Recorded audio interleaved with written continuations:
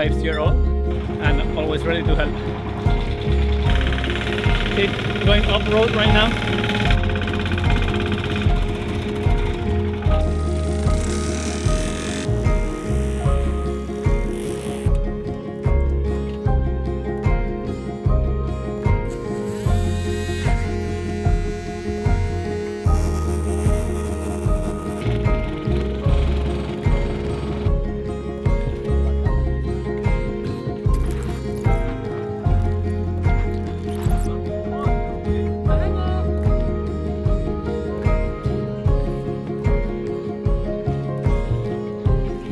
Yesterday we received all the material that we're gonna need to continue the work. A geotextile, it's just a piece of fabric that you put on the ground before adding the gravel, so the gravel and the clay don't mix. 50 millimeters of XPS insulation, and then we ordered a black plastic sheet, very thick, similar to the one that we ordered for the concrete slab that we did in the workshop.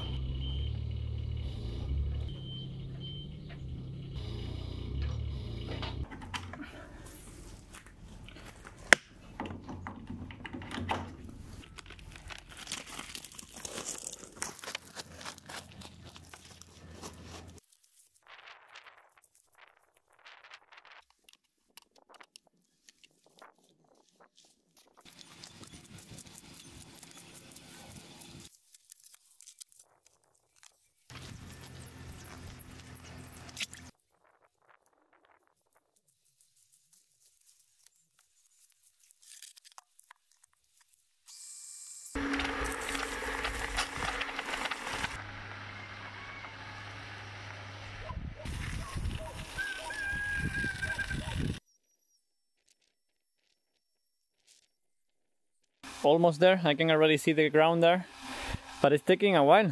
It's been like probably like an hour, and now I need to go and empty also all the trenches.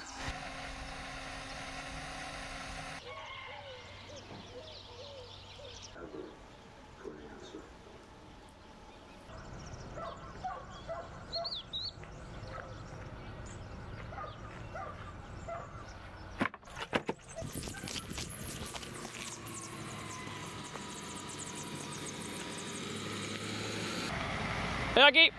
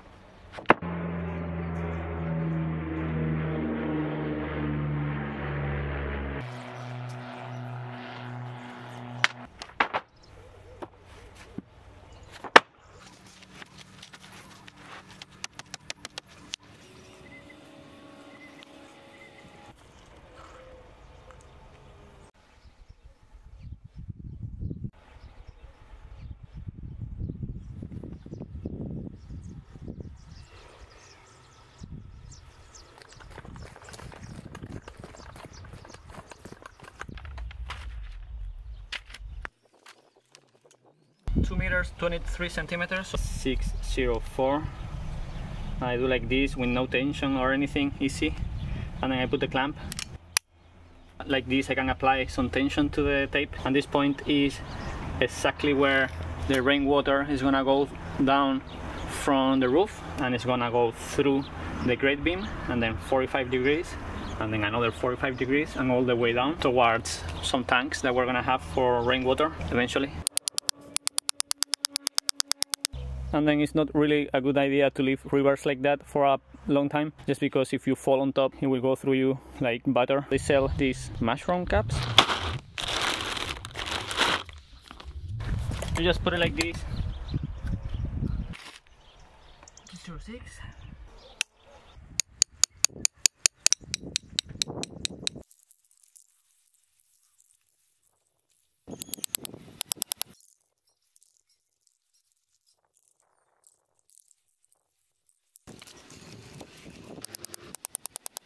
We have that trench over there is electrical, and then that one is electrical as well, and then that one is electrical as well. There are big pipes just to future-proof the house. We don't really know what's going to happen in a few years and how the solar system is going to evolve, so I wanted to leave big pipes to be able to connect cables from the three sides of the house. This is the pipe that we're going to be using for the electrical. It's 110 millimeters. In the outside it's corrugated, and then in the inside it's actually smooth, so the cables don't get stuck in the corrugation. So here is going to be a downspout of rainwater. It's going to be inside the house, inside a wall, so we won't see it. What I'm doing, I'm putting it through the grate beam and then taking it out at 45 degrees as soon as possible. This is the actual line that I need to follow. We need to dig another trench. I think we're gonna do it by hand.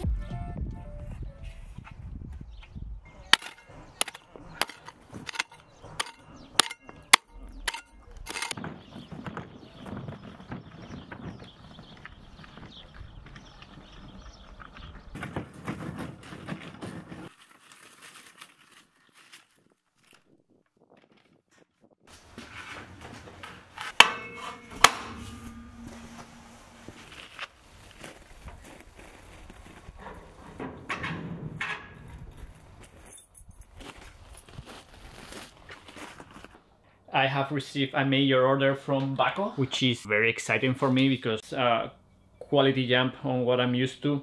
I had the opportunity to order some of the tools that we use the most from them because the ones that we use were not up to the task anymore. You know, they were cheaper tools that they get the job done. But now I'm reaching to get the most quality as I can, and in order to do that, you need to have proper tools. Let me know in the comments if you enjoy also seeing what tools I receive and what tools I'm excited about.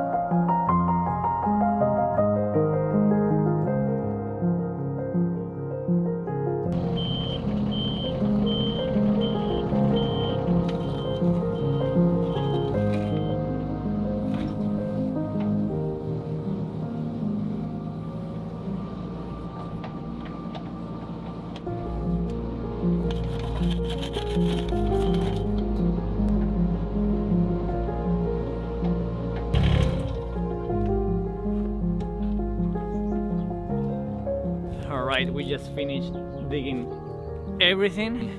It's been tough work.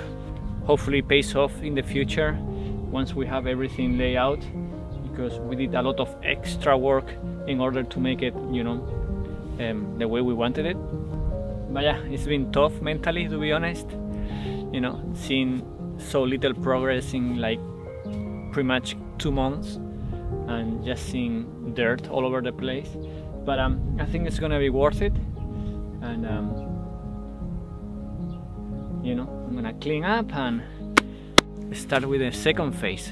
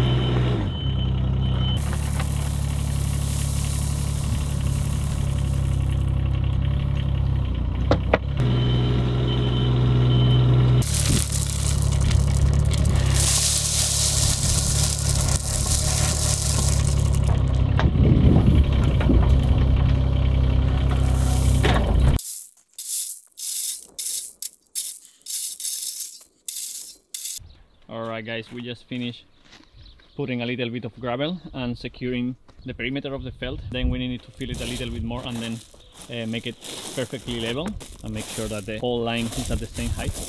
Alright, it's a lot of wind. We just broke one lens, so we don't want to break two lenses.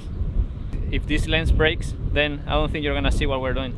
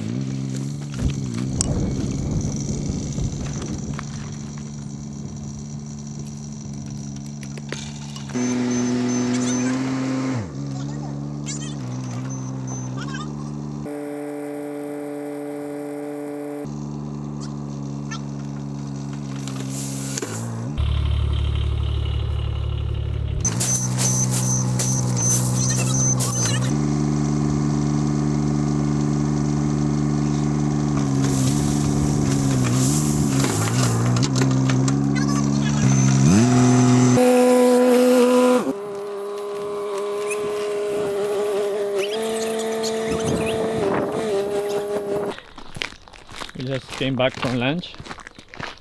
This is looking good. Now back to work. Aspen, you ready, man? Let's go. Let's go.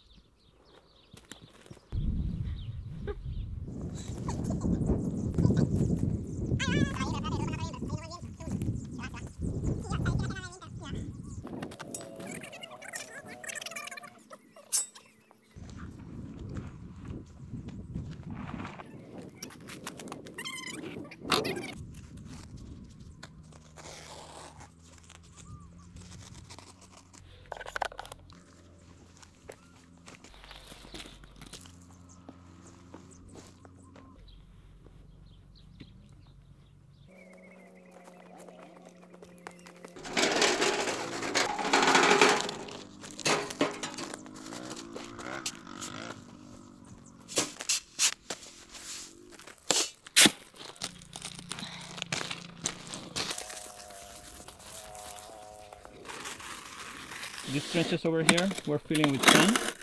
It's because they are trenches that are for pipes, rainwater and black water pipes. So we're gonna use sand this time because it's better for the pipes. And then the rest are gonna be filled with gravel. Like for example, this one also has a little bit of sand already. We need to fill it up much more, so we don't need to be thinking which one is sand and which one is gravel. So we already can see.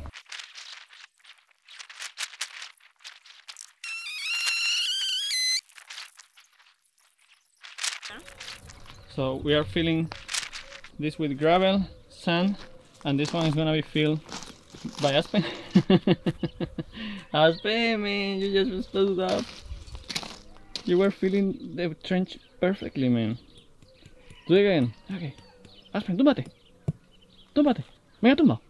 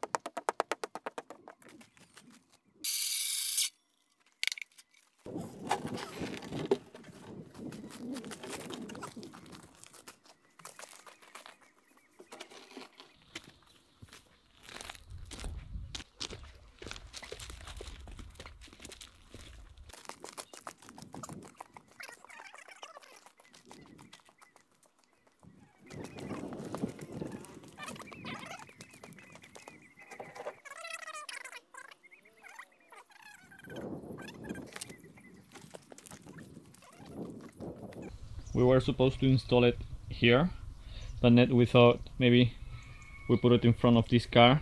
That way we don't waste any space here and we can have this space empty for other things. I think I'm gonna come with the excavator, clean up a little bit, compact the ground, and then I will put felt, gravel, and install it. But I went for lunch and never came back, and now it's too late. The sun is already setting.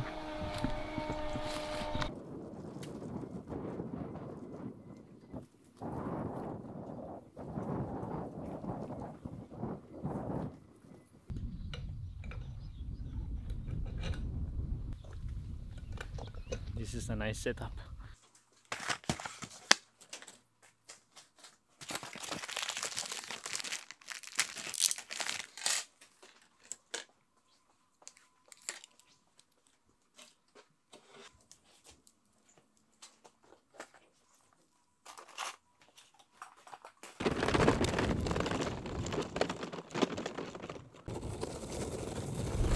It's been like a week since we finished this. We haven't had the chance to work on the other side, and this is still holding well, but I need to secure it a little bit better. And we also fill it with a lot of gravel behind the scenes, just because we didn't have enough light to film. But today the plan is to finish that side and then cover everything with gravel at some point.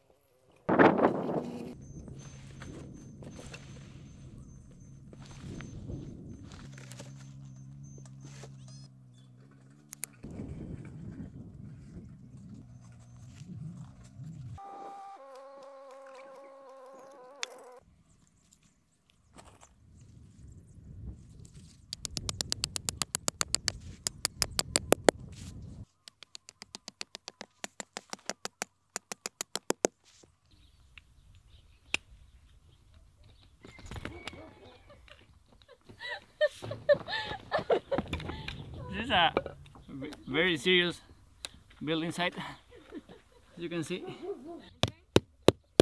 Lolita, buenas tardes.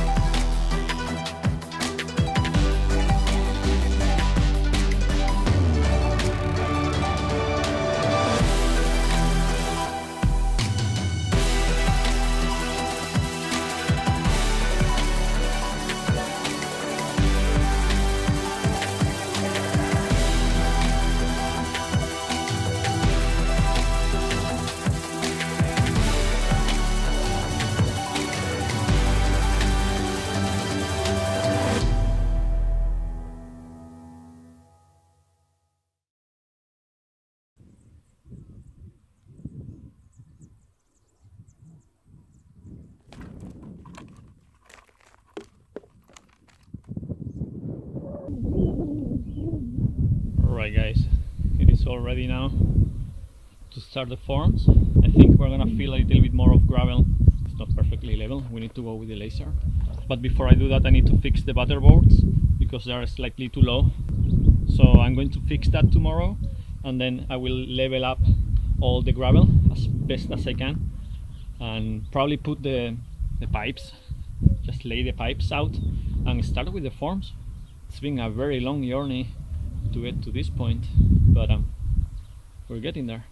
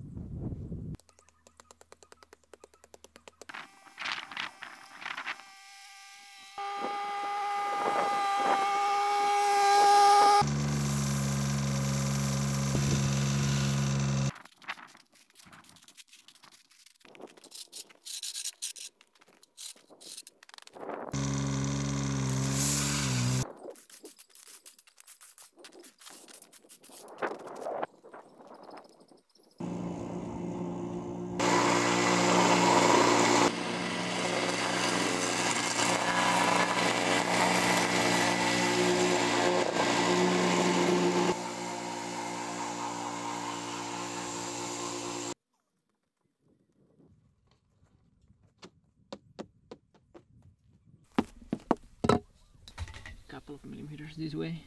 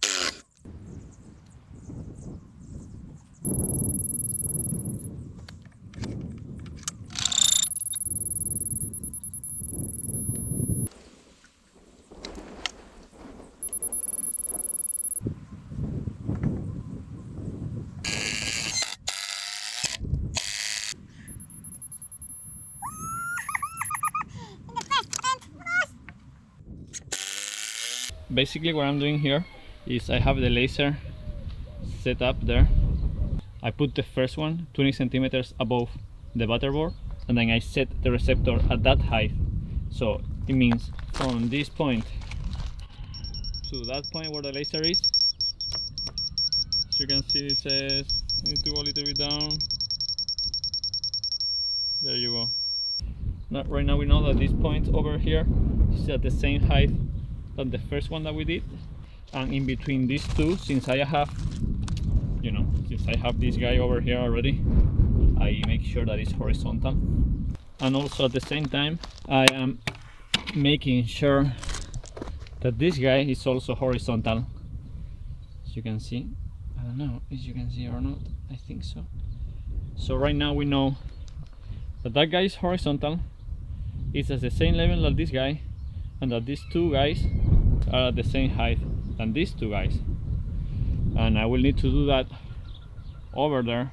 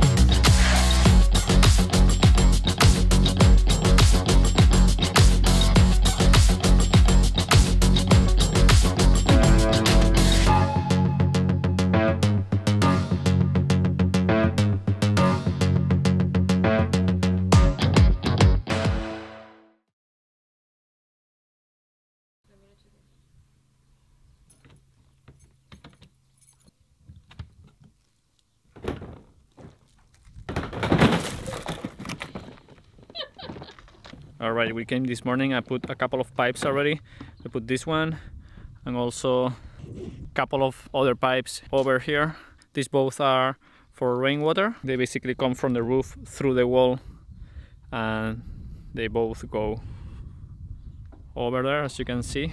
We also put one of the toilets. This is a small toilet area that we have over here that you access from the outside. So basically this is all open and there is a door there for a small toilet. Now we're gonna jump on installing the other, I think there are 3 more pipes that we need to put.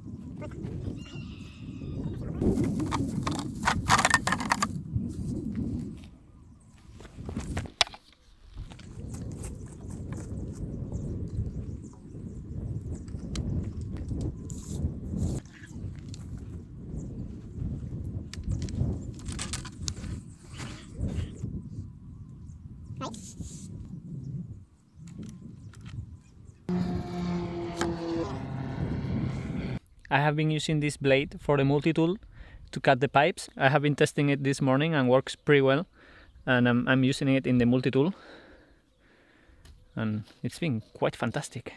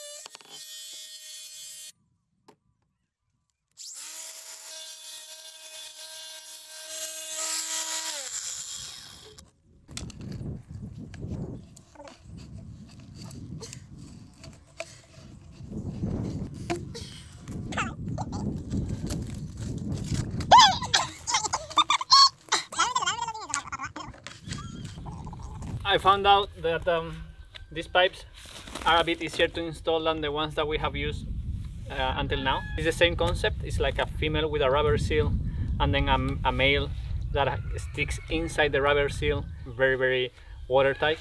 But until now you buy one pipe in one place and one pipe in another, and we didn't know that they have like a code. This, for example, is 1329. So if you buy this 1329 and this guy with a different code, then that's why we were having such a struggle sometimes to make it fit. If both of them are in the same code, then it's much easier. Right now, I mean, it's still hard, man, isn't it? Not really. The problem is that you are really short today and you don't have enough Right. It's still hard, but it's not impossible like in the past on some of the pipes that we used. But we didn't know. We trusted, you know, the places that we bought. We didn't know that for actual sewage you can only use the 1329, and that's what we're sticking with in this build. Everything that we bought is 1329, and Eugenia says it's easy. It's up to code. It's up to code. Very important, guys. This is up to code. You see, it's not really easy, but it's easier. Hey, there we go. And the trick of the Vaseline also helps. Eugenia, you're sitting right in your bedroom. Are you excited? Almost there, Eugenia. Almost there. In a couple of weeks, I think we can move our mattress here.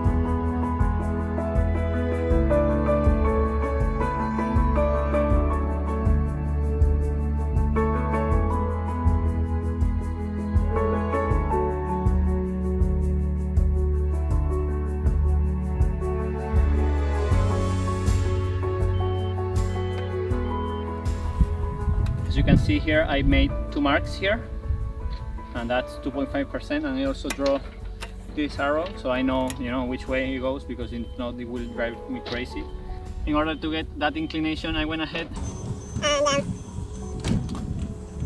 adjusted it there with a brick and a piece of wood. And now Jenny is gonna come, pour sand there, and I will remove, once everything is compacted, I will remove the brick and the piece of wood, of course.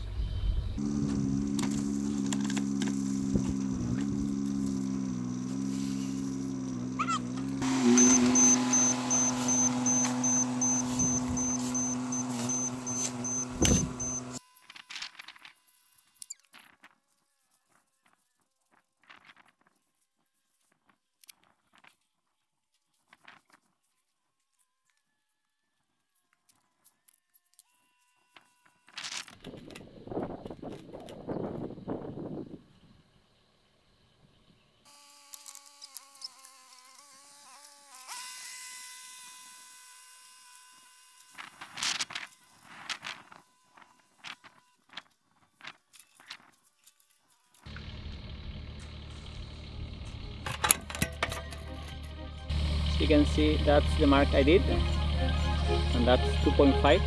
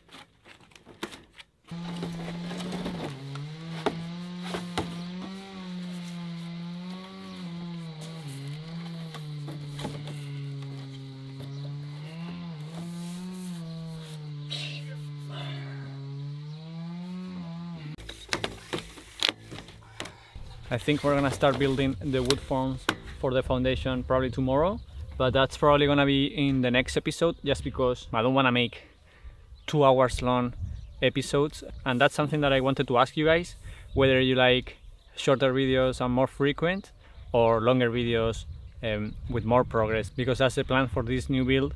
Maybe having less videos, maybe once or twice a month, but have like proper major progress, because it's a big project. If we try to, you know, make videos every week, it will be just, oh, we put a couple of pipes. Let us know in the comments what you prefer, if less videos and more progress, or more videos and less progress in each video, because it has to be either or, you know. We don't have a company building for us, or filming or editing.